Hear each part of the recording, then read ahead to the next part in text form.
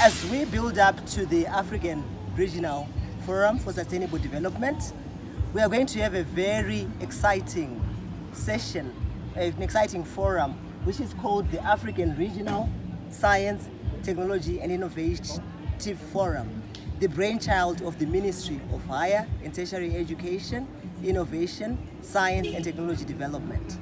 I'm going to have a brief conversation with the men behind all this, the men that we have come to know as a revolutionary in terms of higher and tertiary education in the country.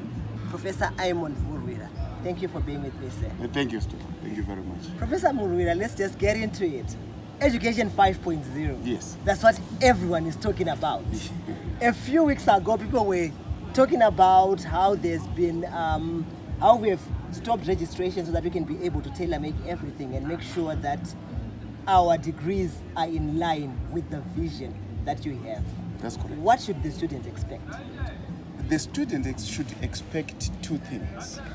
One, that every degree that they will have, every certificate that will have, must promise them knowledge on one hand. And number two, they should expect that every degree should give them skill. Every certificate should give them skill. So we are looking forward to an education system that has got bodies of skill and bodies of knowledge. And our students should also expect an education that is configured in such a way that it has got 5 terms of reference: teaching, research, community engagement, innovation and industrialization, and a departure from the traditional colonial education 3.0, which was just looking at teaching, research and community service. So we are looking at a situation whereby ideas shall be converted to goods and services. I'm interested to hear about that, to get a little bit more information on this whole transference of knowledge into goods and services. Isn't this something that we're already seeing with the current curriculum that we have? How is it going to be different from what the polytechnical colleges are offering? Yeah, you know, Sithole, the issue is not the content of the subject matter. We are not going to change the chemistry formula for carbohydrates. We are not going to change the physics formula for gravity. What we are doing is to change the way education is budgeted for. In the meantime, was being budgeted for before the Second Republic. Education was being budgeted for using the teaching, so the treasury would allocate money for teaching, for teachers. Research, a bit of money for research. And then workshops, a bit of money for workshops. As you can see, from a systemic point of view, education was mainly budgeted for using 3 items. And that education was education 3.0, and this education, as you can see, there's no budget for the production of any goods and services. So what we are talking about now is an education that will also have innovation as a budget item and also industrialization as a budget item. That's why we have built so many innovation hubs up to now, 5 of them complete, as well as we have started building industrial parks. 3 of them are being built. So what we are talking about here is a situation whereby our education at systemic level is going to recognize that the way we budget for education is the way we want to achieve Vision 2030, which is through industrialization and modernization, which is underpinned only by the production of goods and services. Right. So we've been having a boot camp here in Victoria Falls. Yes. I was happy to have been a part of it. Very good. Which brought together 200 youth. Yes. They were learning about artificial intelligence. That's correct.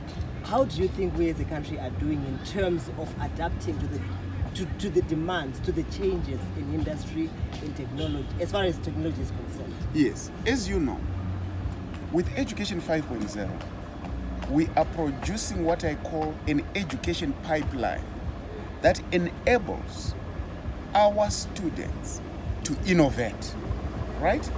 So innovation is part of the education system now. What therefore that means is that this bootcamp, in terms of artificial intelligence, this is the latest area in which knowledge is being applied.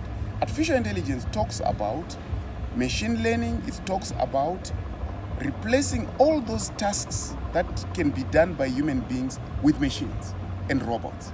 And it's very important because when His Excellency the President, Comrade Idi Mnangagwa, talks about Vision 2030, he talks about leapfrogging. And leapfrogging by nature means using things that make you be able to jump certain stages of development. For example, let me tell you, by 1994, when the cell phone was being introduced, at that point, people were waiting for PTC lines. Huh? They were waiting for PTC lines. There was a huge, right, queue. Yes, of the waiting list. Oh, the waiting list. Yes. And with the introduction of the cell phone, you see, we jump to the next stage. Right. No more ropes, just wireless communication. So with artificial intelligence, what we are talking about is we will be able to manufacture our things. You still remember goods and services? Yes. Faster, right, than any other time before in history. Which basically means when Zimbabwe concentrates on the latest, it means we will be able to produce our goods and services faster and in more intelligent ways, which makes us be able to achieve an upper middle income economy through the adoption of Industry 4.0, which is underpinned by the Internet of Things and artificial intelligence. That's amazing. Yes. And then lastly, tomorrow we are going to have the African Regional Forum on Science, Technology and Innovation. That's correct. What exactly is going to be happening? What is going to happen is that we are going to have a meeting of minds, and our main issue is to say, how do we gear ourselves so that Africa can use science, technology and innovation for its own development, for its modernization, for its industrialization.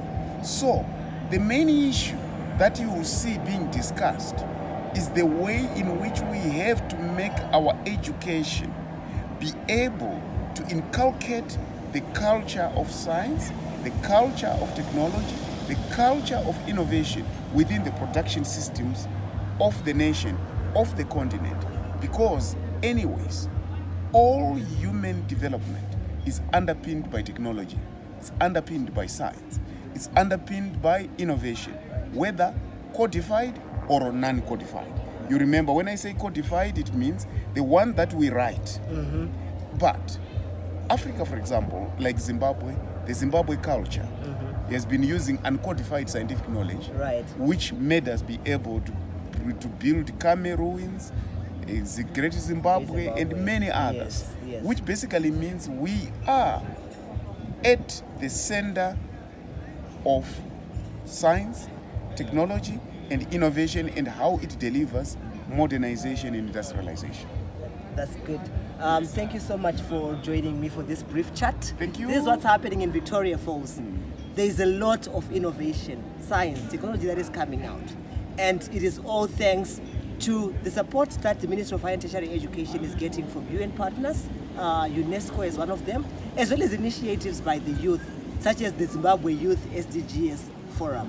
Thank you, Professor Murwira. Thank you very much. Thank you very much. Thank you very much. We'll go and look and see the falls together. Sure. We should. We will. We should. Definitely. Thank you. Thanks.